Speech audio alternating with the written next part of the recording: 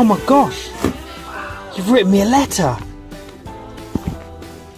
Dear Pete, we love you too, and we would be lying if we said your video didn't break our heart.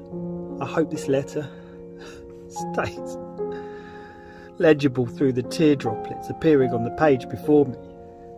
Please give us another chance to make this work.